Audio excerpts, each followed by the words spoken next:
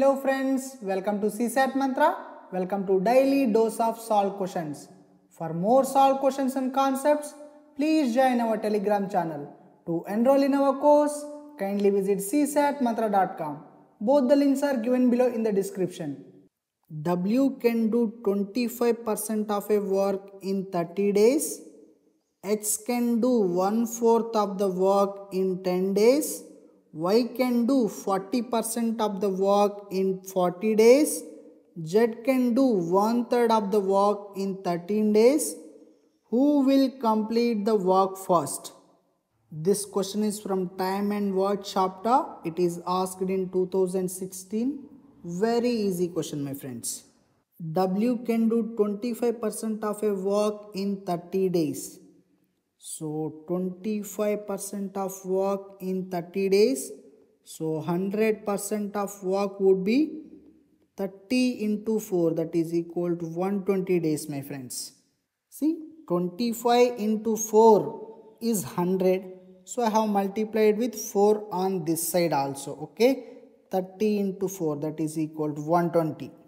Now X can do 1/4 of the work in 10 days. Okay, 1/4 of the work in 10 days. So 1 will be in 4 into 10 days, my friends, that is equal to 40 days. I made this 1/4 as 1 by multiplying 4. Okay, so I have to multiply with 4 on this side also. So 4 into 10 is 40. Now Y can do 40% of the work in 40 days. So 40% of the work in 40 days. That means 1% of the work is completed in 1 day, my friends. Okay. So 100% of the work is completed in 100 days. See, 40% in 40 days. That means 1% per 1 day, right? So 100% per 100 days. Z can do 1/3 of the work in 13 days. So 1/3 of the work in 13 days.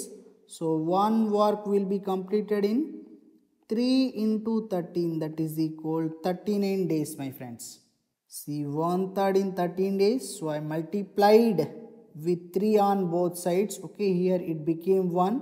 So here 3 into 13, that is 39. So W completes the work in 120 days. X completes the work in 40 days. Y completes the work in 100 days. Z completes the work in 39 days. So Z completes the work first, my friends. Okay, so our answer is D.